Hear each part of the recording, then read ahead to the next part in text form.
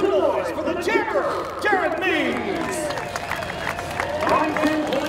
We're Peoria, Illinois, and I just finished second again to Henry, and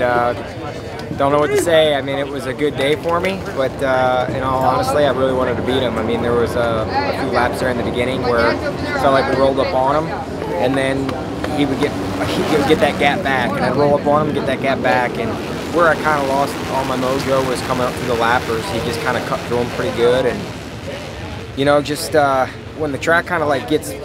15 laps in, it kind of like everything stops as far as trying to move forward or gaining or losing really, and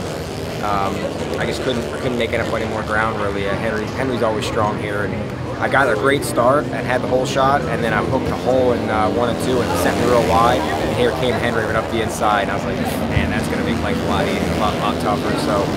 you know, I think a good start next time it would definitely play in my favor a little bit better, but Henry's really strong here, there's no doubt. I felt good like right out of the box here, like best I've ever felt. I felt good all day long, really comfortable everywhere, up over the jump, everything, and